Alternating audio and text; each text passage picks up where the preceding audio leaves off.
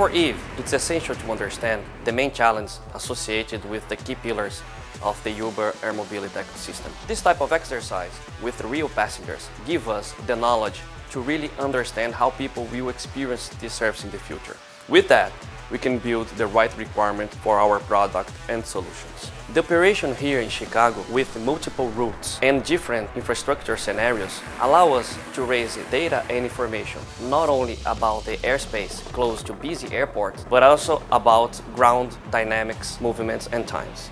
Our proposal brings several stakeholders together to make sure we can count on different views and feedback and really understand the passenger and vehicle journeys.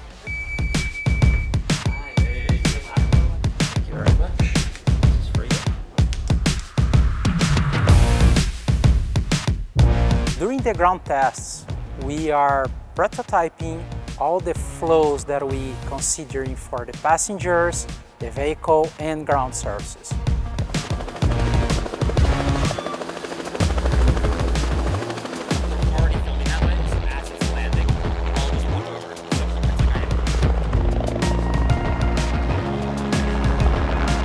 The idea here is to test and measure deeply all the times that we will see during the operation to find the best models, the best connections for the times and operations on ground.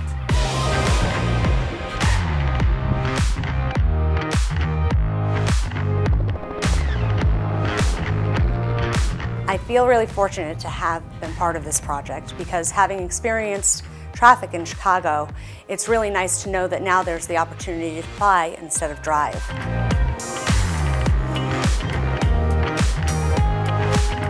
Not only does it save time, but it's also good to know that I'm traveling in an Earth-friendly way.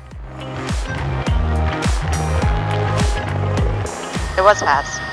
The Chicago market is set for the advancement of air mobility in a new way that's never existed before. And the really great part of this air mobility is it's additive. It's not something that's going to necessarily replace the current mobility structures that exist. It's actually going to add another opportunity. So one of the core components of this as well is this is another mode of travel, as I said earlier, and this other pathway that we have now will be connected through these intermodal hubs, and we'll connect them intermodally with public transportation.